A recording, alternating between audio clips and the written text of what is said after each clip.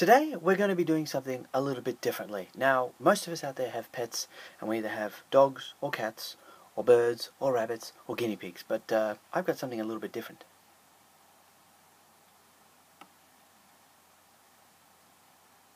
Boo. Humans have enlisted animals to help fight their wars since the dawn of time, and militaries today still use a wide variety of animals, from everything to bomb sniffing to coastline patrolling. And that goes especially for dogs. Now, this may seem remarkable given the fact that they didn't evolve for the purpose of human conflict. While some dogs never make it to the battlefield, being used primarily for a mascot and morale purposes, many dogs do, and that is what this list is about. We are looking at the dogs who have either a long time serving or highly decorated military career. So here we go, top 5 badass military dogs. I'd like to begin with an opening statement. Now, number 5, we have a dog named Lex. Now, Lex showed both his loyalty and his bravery in the midst of battle. While following his handler around, Corporal Lee, in Fallujah, the pair was struck by a mortar. Now, during this attack, Corporal Lee was fatally wounded by the shrapnel, and his dog Lex sustained several shrapnel wounds. But that didn't stop this dog, who crawled his way over to Lee and lay on top of him, protecting him from the ongoing mortar fire until medics arrived. No way! Now, Lex was so loyal to his handler that other Marines physically had to tear him away so Corporal Lee could be attended to by the medics. Unfortunately, Corporal Lee died from his wounds. Although some shrapnel still remains in Lex's body, he recovered, and he was allowed to retire with full honours. Now, the story gets just a little bit better here. Lex was adopted by Lee's family, Corporal Lee, the handler who fatally lost his life in Fallujah, along with so many other brave soldiers, and he is currently living out his retirement with the family of the handler whose life, tragically, he couldn't save. I tell you what, if anyone's considering robbing their house, I highly suggest you don't, because that dog can take shrapnel wounds from a mortar blast and still live. If you think you can break into that house, that dog is going to kill you. At number 4, we have Sam. Now, Sam was a dog deployed to help in the conflict in Bosnia/Herzegovina in 1998. In the town he was stationed in, an armed gunman opened fire on the civilians in the town. After he opened fire, Sam chased the man down, disarmed him, allowing his handler, Sergeant Carnegie, to disarm the man. Wow! But wait, there's more. 6 days later, a mob armed with crowbars, stones and sticks surrounded almost 50 Serbs. Sam spent the next 10 to 15 minutes bravely fighting off this mob, who wanted nothing more than to kill these local Serbs until reinforcements arrived. And it's for this specific action that he was awarded the Dickin Medal. Now, the Dickin Medal is the highest award of bravery that can be given to an animal in military service.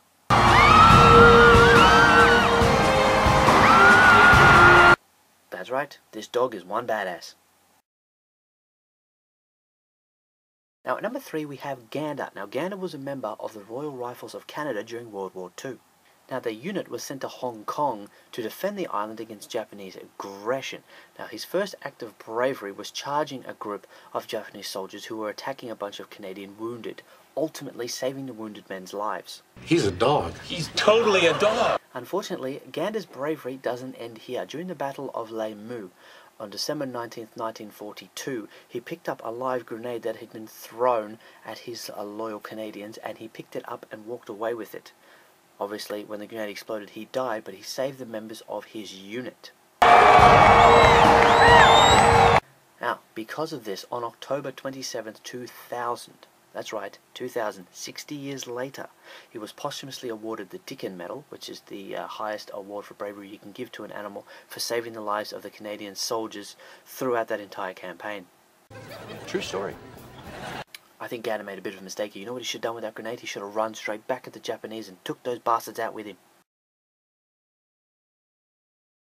Now, at number 2, we have Chips. Now, Chips is a collie/German Shepherd/Siberian Husky mix, who is the most decorated dog of World War II.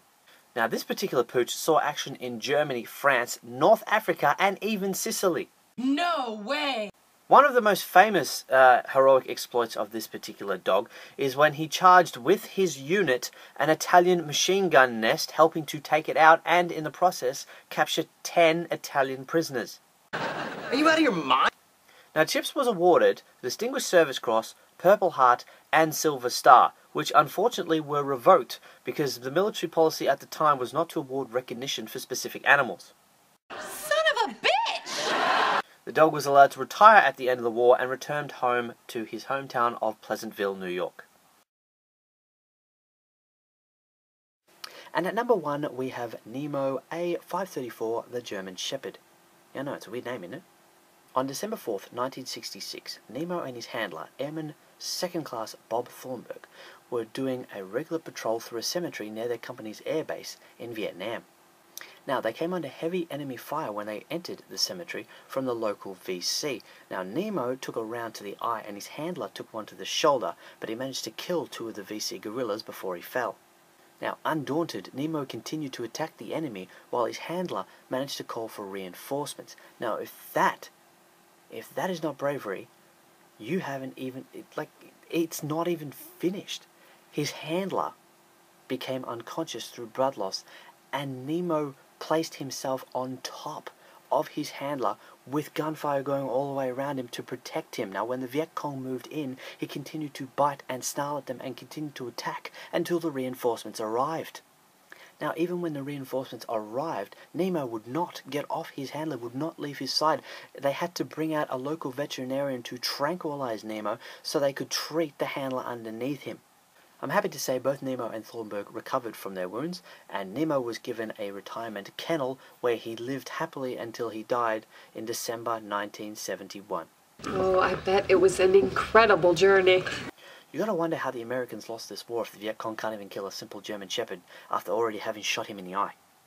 And that's it for today, guys. I hope you enjoyed this look at some of the badass military dogs from history. It makes me want to get a dog, but because I've already got a rabbit, Sir Lancelot, unfortunately, dogs and rabbits don't really mix, so you can't really have the two together. If you enjoyed this video, don't forget to hit the like button down below. I really would appreciate the support. I love it when you guys click that like button, so keep it going. If you want to follow me on Facebook and Twitter, the links are in the description below. I'm always on that, basically 24/7. I'm always posting, sharing things, stuff like that. So if you want to chat to me, that's the best way to do it. And as always, if you want to see more videos from me, don't forget to hit that big red subscribe button down below.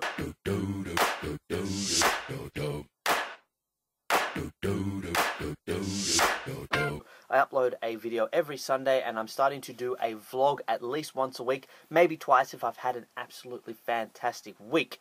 Like I said, I hope you enjoyed this video. I hopefully will see you next Sunday with a brand new video, and don't forget, be excellent to everyone.